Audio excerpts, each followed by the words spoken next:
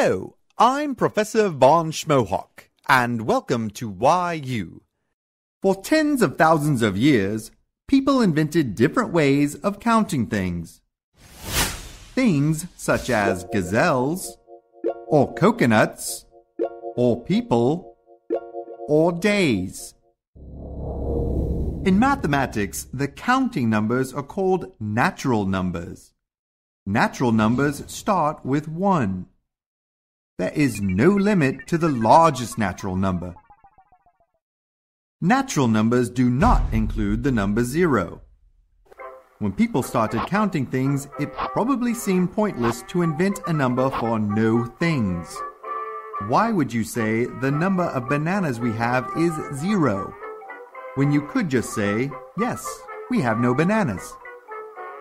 However, once positional notation was invented, a symbol to represent 0 was needed as a placeholder for columns containing no digits. For instance, the number 2009 represents 2 thousands plus 0 hundreds plus 0 tens plus 9 ones. Without the 0 symbol, this number could get quite confusing. At some point, people started including 0 along with the natural numbers. The natural numbers plus 0 became known as the whole numbers. 0 is a number with a unique property. When you add 0 to any number, the value of that number is unchanged. In mathematics, an identity element is a number that leaves the value of something unchanged when a particular mathematical operation is performed. So 0 is known as the additive identity. 1 is also a number with a unique identity property. When any number is multiplied by 1, its value is unchanged. So 1 is known as the multiplicative identity.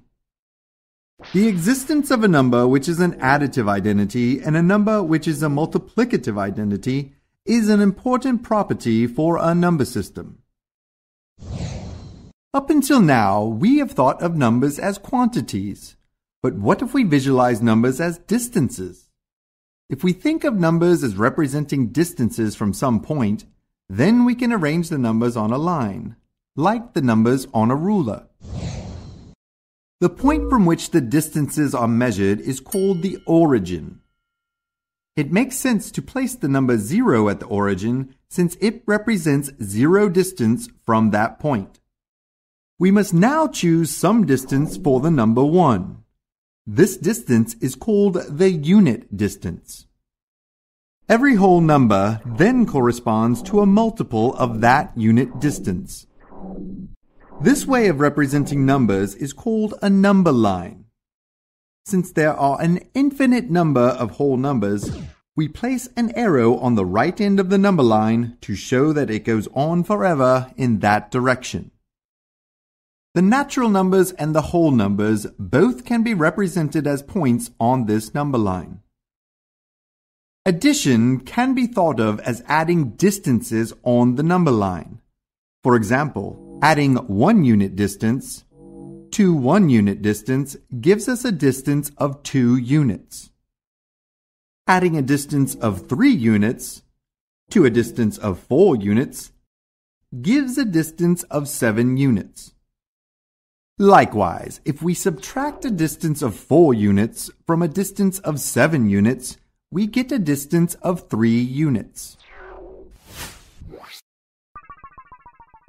When any 2 whole numbers are added, we always get another whole number. Therefore, we say the whole numbers are closed under the operation of addition. A group being closed under some operation means that the operation will always create a result which is also a member of that same group. But are the whole numbers closed under subtraction?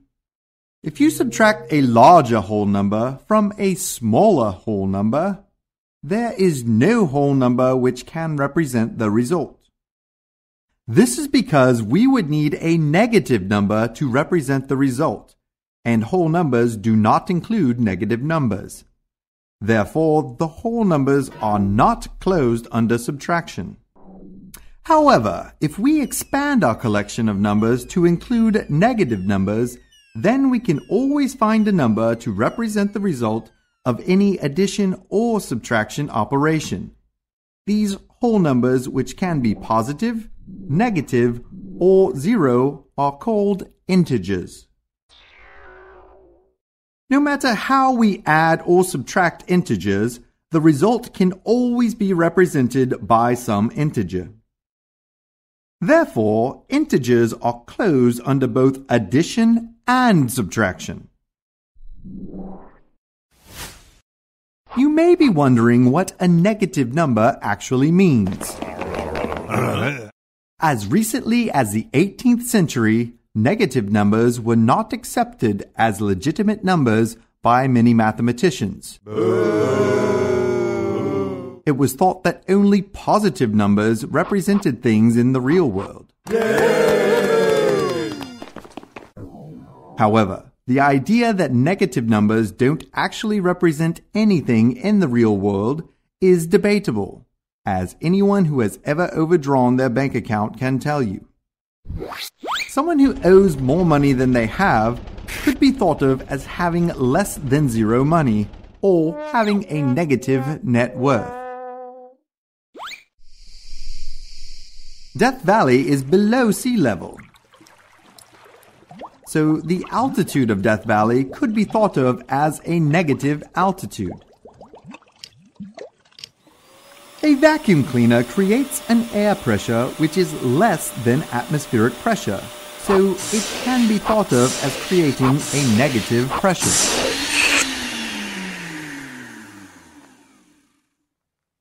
Integers can be represented on a number line just like natural numbers and whole numbers. But now the number line must go off to infinity in both directions. With a positive or negative sign, a number can be thought of as representing not only a distance but also a direction.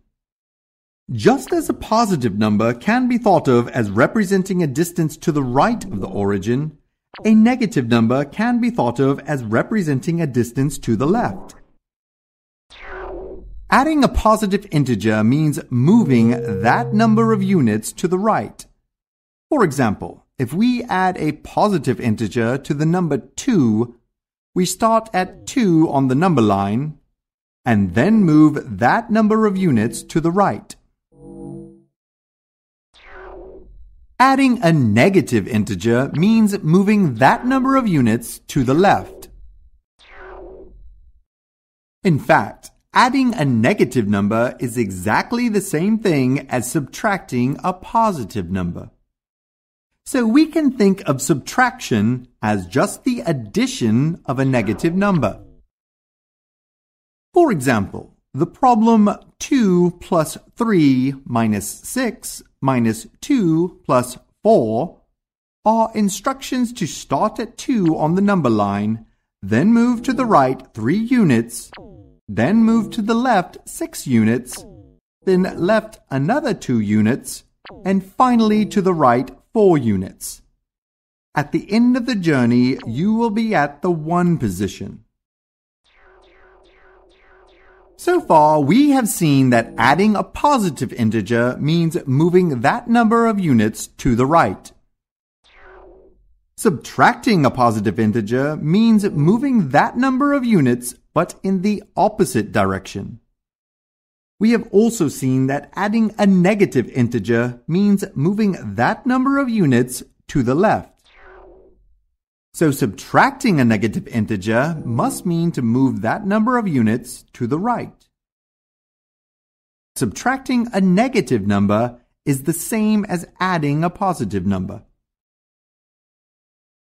The distance from a number to the origin is called its magnitude or absolute value. For instance, the numbers positive 3 and negative 3 have opposite signs but the same magnitude since they are located the same distance from the origin. If you take any number, positive or negative, and add a number of the same magnitude but the opposite sign, the result will be 0. This number of equal magnitude and opposite sign is called the number's additive inverse. Any number plus its additive inverse is 0. For example, the additive inverse of positive 3 is negative 3. And the additive inverse of negative 3 is positive 3. With the invention of integers, we now have a much more powerful number system. Since the integers are closed under addition and subtraction, we can represent the result of adding or subtracting any numbers in our system. However, as we shall soon see, there are still some operations which cannot be represented using only integers.